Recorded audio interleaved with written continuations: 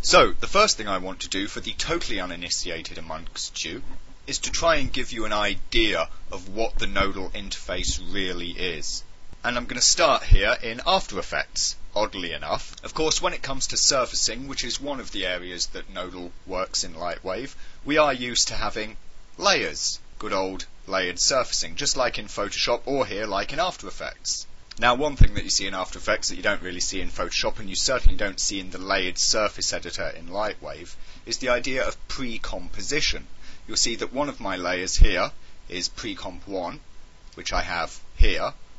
So I have a little stack of layers in one composition, and that stack of layers becomes a single layer in another composition, which itself has a whole stack of layers. Now, you may wonder what that's got to do with Nodal, but think about it like this. Imagine that these here, are our individual compositions, or our individual surfaces, whatever, stacks of layers. What you see with pre-composition, like we have in After Effects, is of course that these stacks of layers can be inserted into a new layer in another stack. And again, here. This can be inserted into a layer somewhere. When you picture it like this, it kind of starts to look a bit like Nodal. So, even at the most basic use of a Nodal interface, there really is something incredibly useful for everyone and incredibly easy to understand for everyone, because you can wind up taking lots of different things, pre-composing them, and then mixing them back together in other compositions, or in other layers, so to speak. The result of which, of course, then becomes our final output. Here's another way of thinking about nodes, and that's to realise that in a fashion you've already been working with them for years. You just haven't really noticed it because they're not presented that way. Take something like this, a bone that, deforms an object. This bone, of course, if we bring up its properties, has certain things associated with it, certain properties.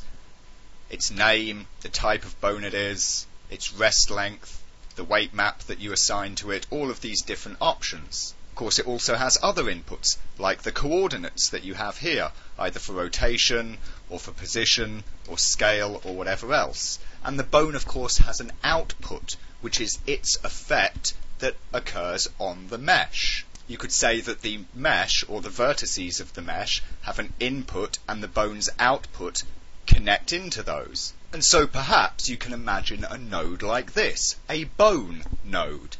And it of course has inputs for rest length, weight map, strength, position, rotation, scale, and so on. So you could have here a node which would be, in Lightwave terms, a scalar node, which is maybe 100% connected into strength. Other value inputs going to these inputs.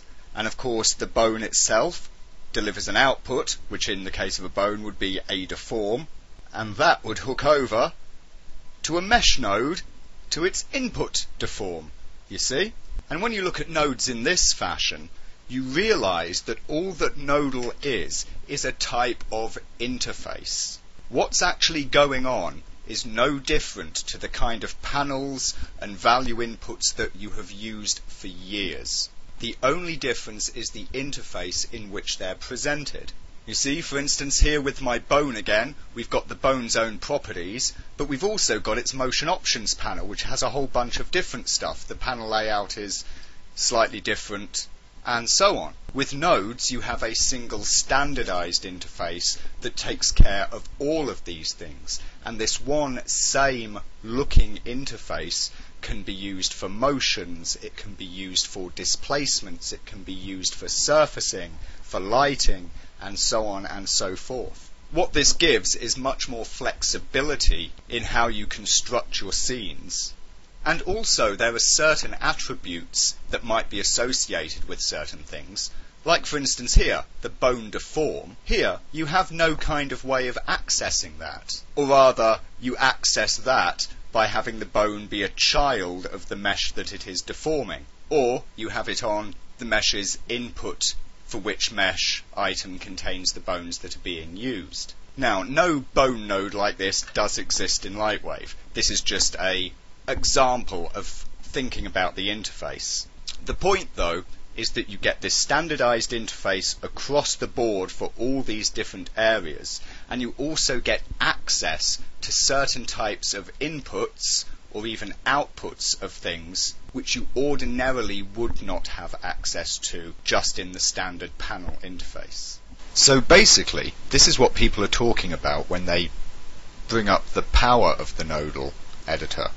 It's the fact that the things in your scene get broken down into all these little component parts that can be looked at, referenced, altered, transformed, and also everything's inputs can be broken down into components, married with the fact that you have this singular interface for motion control as well as texturing and so on, meaning that techniques and networks that you make can be mixed and used between different areas of your scene and models and whatnot.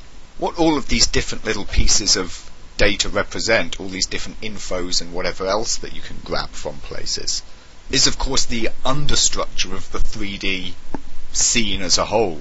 These are the bits that it is built of, and that's what the node editor is giving you access to. All of the finer little detail that's normally taken of with code, when a pre-prepared tool like an IK solver or whatnot is set up for you. All of the little details and lookups that define how the IK solver work have been put together using code, and you're just left with this very basic interface. And so the node editor starts to get you down to the code level almost, but presented in a point-and-click manner. So you don't have to worry about notation and syntax and so on and so forth. You just have to make sure you're plugging the right kind of data to the right kind of input. For instance, let's take a little look at this network here. I like this little guy. I think this is a good demonstration of what the node editor gives as well as where its sort of boundaries lie, if you will. This is a nodal build of Euclid's algorithm for finding the greatest common divisor between two numbers. Okay, take two numbers, A and B, and this little decision tree, this program, this algorithm, will mess around with them until it has found the largest possible number that both can be divided by and still produce a whole number. The greatest common divisor. It's pretty simple. Like a flowchart, follow it yourself, and it all works out great. So here, using mostly logic nodes, I've built the network in Nodal. Essentially, it's a little program. And we'll see if I connect up my final outputs here to this little SPI. I'm currently getting the results 12 and 0. My inputs were 24 and 36. The largest number both can be divided by is 12. And so this wonderful little decision network has figured that out for me. Of course, you can be doubly sure that it works as it should, because if I make another iteration of the whole thing here, then of course we still get the same result out, so it'll keep churning over the numbers that it's come over and won't continue onwards to somehow mess things up. But what this shows is of course the difference between a node editor and actually programming stuff. The most obvious of which is I've had to make each of these iterations. The tree is just these 5 simple nodes, that's all there is to it. The problem is you can't feed nodes back.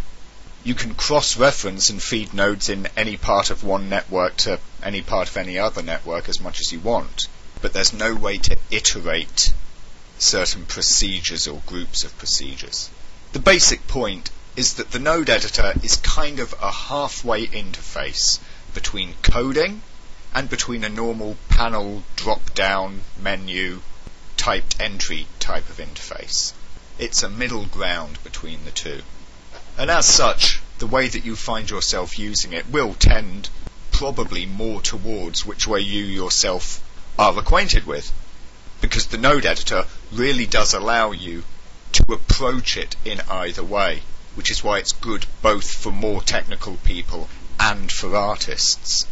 They can both get something out of it, as well as start to grab pieces and chunks from the other's work and products and share and mix it all up. So, I hope that explains the basic concept behind the node editor, how it works, what it's for, and how it relates to things that users will already be familiar with.